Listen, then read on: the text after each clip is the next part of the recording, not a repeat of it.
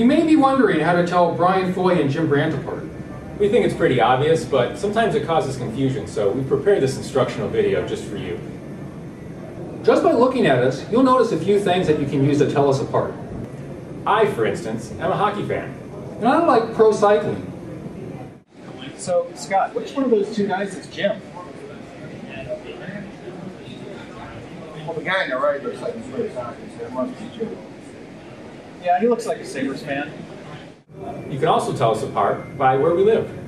That's a bit harder at conferences, but listen for the accent. I live close to Canada, in Buffalo. That's in New York. And I live slightly farther away from Canada, in Illinois, the land of Lincoln. So I'm organizing the Pittsburgh Perl workshop, and I was talking to Brian or Jim. Okay, do they have a Canadian accent? Yes. Okay, that's Jim. You might also notice that I don't have a real job, and I post frequently to use Perl. Whereas I have a cubicle, an actual start time, and a title, so I have real work to do. So, if you're talking to one of us and you see a new post from me, you're probably not talking to me. Hey man, I got a question about the Perl review. Submitted an article, I checked out the slide of that. Man, holy shit, look at this crap article that Brian just posted. Oh, Brian, man. Yeah, he's awesome. Bro.